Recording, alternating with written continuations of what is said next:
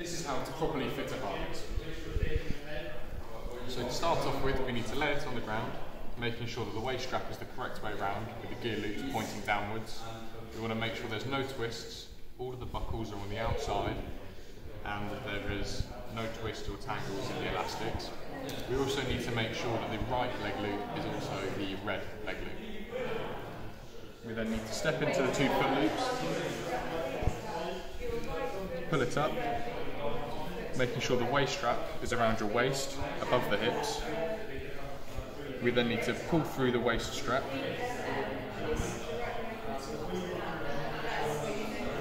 Now this needs to be tight but still comfortable.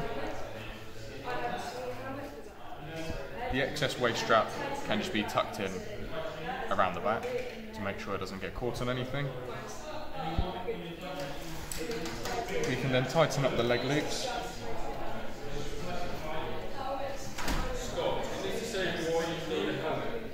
Because there are 2 buckles here, we don't need to back loop our harness.